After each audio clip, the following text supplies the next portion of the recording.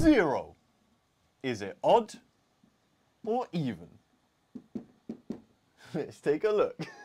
The first way we can conclude whether it's an odd or even number is by looking at a numero line. Well, we know 4 is an even number because it's a multiple of 2.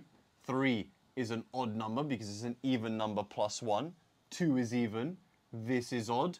Can you see the pattern? We've got an even, odd, even, odd, even. And if you read it, it says E-O, E-O, E-O, E-O, E.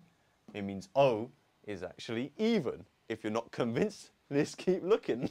The second thing is, if 0 is an even number, it must follow the parity rules, meaning even plus even is even, and even times an integer is also even.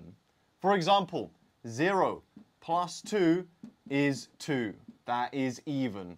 If I take an even number, like I'm suggesting 0 is, if I multiply that by an integer, whatever, 2, I also get 0, which is then even. And the third way, which is the algebraic way, is all even numbers must be in the form 2k. So all numbers must be in the form of 2 lots of k, where k is an integer. So it could be positive numbers, negative numbers, including 0.